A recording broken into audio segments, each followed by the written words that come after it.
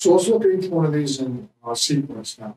So metal underground water pipe. What constitutes a metal water underground water pipe ground electrode?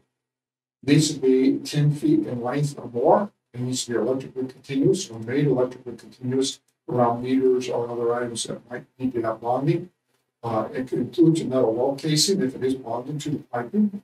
It can be made electrically continuous by bonding straps that go around insulating junctions of the pipe structure there. And again, water meters, filters, that kind of thing are commonly there. Must not be coated or otherwise insulated in direct contact with the soil.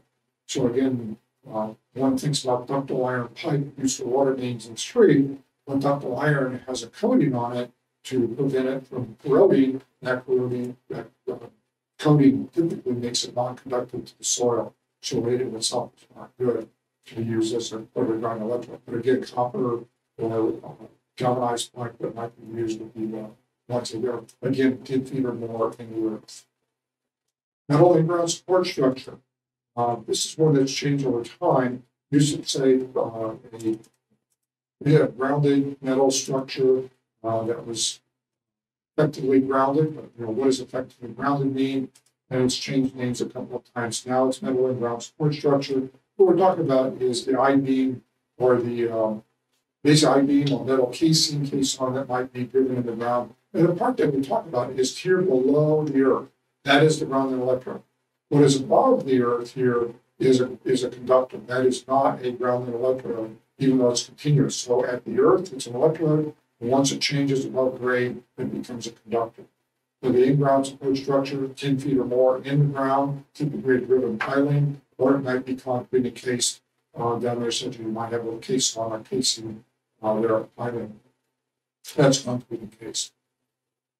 An example here of a large one. Now the green clamps are showing there are actually for the welders, return separate for the welders. Those are not part of the ground electrode system. But here's a case of a very substantial concrete footing with the J-bolts in with a lot of rebar there. So when this all gets completed, it'll be a very effective grounding electrode building structure.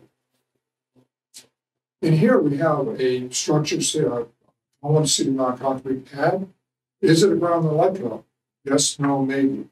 It may be. So looking at the structure 25068C2 says this is connected to an electrode that where the J-bolts, the hold-down bolts, are in fact directly connected to the concrete encased of the below, not just putting the concrete.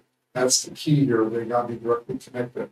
If they're not connected or you don't know, then it is not a grounding electrode or connected to the ground electrode. And unless you're connected to a different electrode by another means, then the structural metal is not a conductor for interconnecting electrode to the other. So be very careful with that going into what's commonly called a Butler building or a tilt-up building set up there.